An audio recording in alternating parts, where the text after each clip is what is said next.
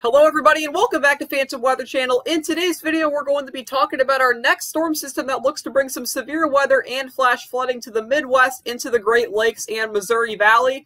And eventually it will help to exacerbate flash flood conditions even further across the Ohio Valley throughout the course of this week. But could there be some relief on the way? We're going to be talking about all those details in this video, so stay tuned.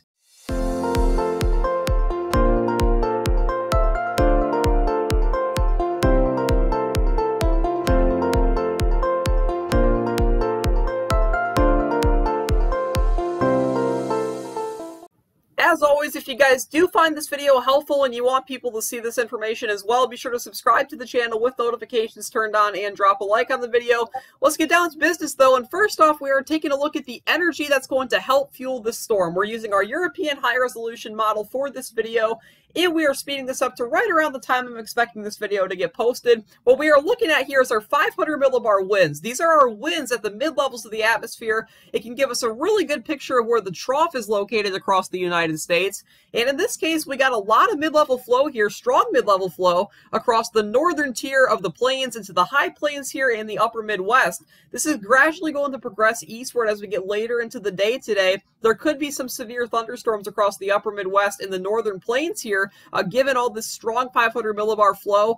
One of the things is, though, is that this trough is not super pronounced. Sure, there is some pretty strong flow across the northern plains here, but it's not dipping very far into the United States, and typically this would help to raise a lot of moisture northward, but it's not a very pronounced trough, so we're not going to be seeing a ton of widespread wind shear across the Midwest. We're not going to see a ton of severe weather across the Midwest throughout the next couple of days either. I really think it's going to be flash flooding that's the most significant problem throughout the course of the next few days, and then the storm kind of breaks off and forms its own storm system, bringing widespread heavy rainfall to the Ohio Valley for next week. Now, as we get into Saturday, as we get into tomorrow, I should say, we're going to see some stronger flow developing across the Rockies here. You got a little bit of a trough developing, still nothing too significant. However, as this pushes along across the Dakotas here and into Minnesota, it could bring some strong thunderstorms along with it here. This strong mid-level flow is going to help these storms organize, and it's going to help to push these storms along at a pretty fast rate here. But it does break up as it enters into Ontario as we get towards Monday morning of this coming week here. There's not a ton of flow to work with here across the Midwest or Missouri Valley, so a lot of these storms will be relatively disorganized, and we do anticipate the redevelopment of thunderstorms across the Midwest here into the central Great Lakes as we get towards Monday. Those storms do not have a very good chance of being severe given this weak mid-level flow that we are seeing by the middle portion of next week. However, there is the possibility of some severe weather today and tomorrow. They're both low-end risks, but let's talk about it. We got a marginal risk of severe weather here from South Dakota into northern Minnesota for today and tonight. We could see a few storms here producing large hail and damaging winds. Not out of the question to get a short-lived supercell storm given the strong wind shear that we have in place and strong instability. There's a slight risk of severe weather here across northeastern South Dakota, southeastern North Dakota, that's a tongue twister, and northwestern Minnesota here, where the severe weather threat should be a little bit more widespread, but still nothing too crazy to worry about. For tomorrow, a broad marginal risk of severe storms from northeastern Nebraska into central Wisconsin. Again, nothing much to worry about here, but a couple storms here and there could have maybe large hail and wind damage, the possibility of a short-lived supercell. And even though we do expect some pretty heavy rainfall on Sunday and Monday, none of those days look to be organized severe weather events. Now, the bigger problem is going to be flash flooding. So for today, we got a marginal risk of excessive rainfall that could lead to flash flooding from northern Nebraska into northern Minnesota. This was issued by the Weather Prediction Center this morning. Flash flooding is going to be a more major concern today from the Ozarks all the way across the Ohio Valley and into the Northeast. Those areas have been getting battered with rainfall throughout the course of the past week. These areas do not want to see any more rainfall, but they're going to be seeing it, not only throughout the course of the next few days, but then it looks like this storm that we're talking about in today's video is going to dip southward, and it's going to create kind of its own separate storm system. It's just going to bring multiple rounds of training thunderstorms to the Ohio Valley throughout the course of the next week, and that's going to be a problem because a lot of these areas, the ground is very saturated from the rain that we've been seeing. A lot of these areas are probably already experiencing flash flooding at the moment, so there's going to be problems. Tomorrow, the highest threat of excessive rainfall will actually be from eastern South Dakota into northern Wisconsin, with still some flash flooding possible across the Ohio Valley. And then, as we get into Sunday, eastern Iowa into northern Michigan looks to be the highest concentration of flash flood potential, and that threat will likely shift southward as we get into Monday, but that's a little bit too far out for the Weather Prediction Center with the marginal and slight risks. Now, let's just see what this storm system is looking like. Well, this is just your typical precipitation map here. It can also give us an idea of where the high and low pressure systems are located. This is right now. We got thunderstorms ongoing across northern Minnesota. Non-severe at this point, but as we get into this evening, they'll become a little bit more widespread with the southwestward extent. And with the instability buildup that we have and the shear, these storms could be strong to severe.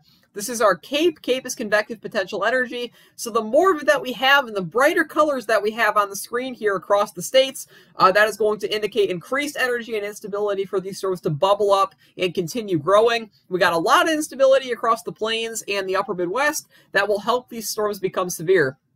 Now, this will gradually push off to the east as we get later into tonight. Here's tomorrow morning. We got a low pressure located over northeastern Colorado with still some rainfall located to the north here. But eventually that will trail eastward as we get into tomorrow evening. And then by tomorrow night, we could see explosive development of thunderstorms here from eastern South Dakota into southern Minnesota and northern Wisconsin. Heavy rainfall absolutely a possibility. Flash flooding a relatively significant concern, considering that a lot of this activity will be training over the same area because it will be moving eastward.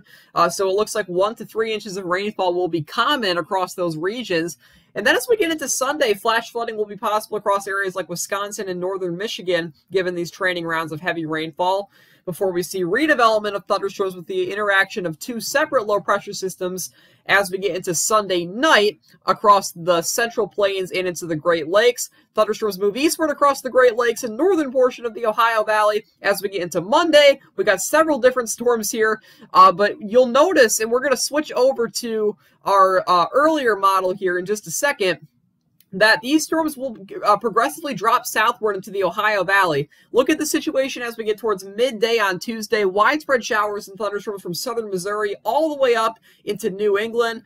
All of this rainfall will continue to move southward. So it's going to be a wet week across the Ohio Valley and the Ozarks again, maybe even the Northeast as well. We do see a high pressure buildup over western North Carolina, right over the Appalachian Mountains by Tuesday night. But that's not going to stop rainfall across the Ohio Valley. In fact, it'll just continue to intensify as it drops southward into the Appalachians as we get towards the middle portion of next week. And again, flash flooding absolutely possible. We've seen substantial flash flooding across eastern Kentucky, in surrounding vicinities across the higher elevations. Of course, the higher elevations are just going to make flash flooding an even bigger danger with all those creeks and streams, lower elevation areas. And then eventually the Gulf states could actually be seeing some much needed rainfall as we get towards next Thursday before dropping southward and gradually dissipating as we get towards Friday of this coming week.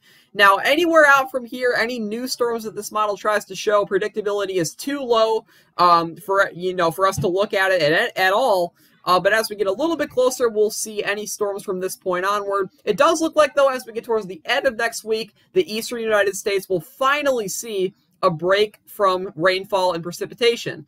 Now, until then, here's the rainfall that we could be seeing throughout the course of the next week into Friday morning. Again, heavy rainfall likely from just South Dakota into the central Great Lakes here. 1 to 3 inches are going to be common over the course of the next 3 or 4 days. The Ohio Valley is also an epicenter for a lot of this rainfall here, with 1 to 4 inches being likely. Flash flooding possible today, tomorrow, and the next day as well, before we see all this rainfall dropping southward into the area again. So it's repeated rounds of continuous thunderstorm activity leading to rainfall, and very heavy rainfall in some cases, down in those regions. But again, relief is on the way. So let's see our Climate Prediction Center's outlook here. This is their 6 to 10 day precipitation outlook. So this is next Wednesday through the following Sunday. So this is what we are seeing. Above normal precipitation for this time of the year is likely across the western tier of the United States due to that monsoonal surge of rainfall. South Texas as well could be looking at some above average rainfall, but below average rainfall is anticipated across the plains, the Missouri Valley, all of the Midwest, into the Northeast as well. That is a good sign for a lot of these areas, because especially across the Ohio Valley and the Appalachians, because they desperately need a break from rainfall. Ground's very saturated. Flash flooding's been very common over the course of the last week, so the weather is finally stabilizing itself, and you're likely going to get a break from excessive rainfall the late portion of next week into the following week. However, a lot of these areas across the Midwest and the Plains desperately need rainfall still. I'm in southeastern Michigan. We've seen 20% of our annual summer rainfall throughout the course of the last 48 hours, but we are still 2 inches below normal for this time of the year. So we've seen heavy rainfall across Metro Detroit the past couple of days, but it's still less than we're typically seeing. And a lot of these areas surrounding it desperately need rainfall, especially the further out west that you go, and they're not going to be getting it due to this buildup of drier air. So it's going to be kind of a mixed basket for some areas. Good for some, bad for others. But either way, guys, that is going to wrap it up for today's video. If you did enjoy it and you want to see more of them, be sure to subscribe to the channel with notifications turned on. And also be sure to drop a like on the video if you guys want other people to get this information as well. It helps out with the YouTube algorithms. But until the next video or live stream, stay safe, and I'll talk to you guys back here next time.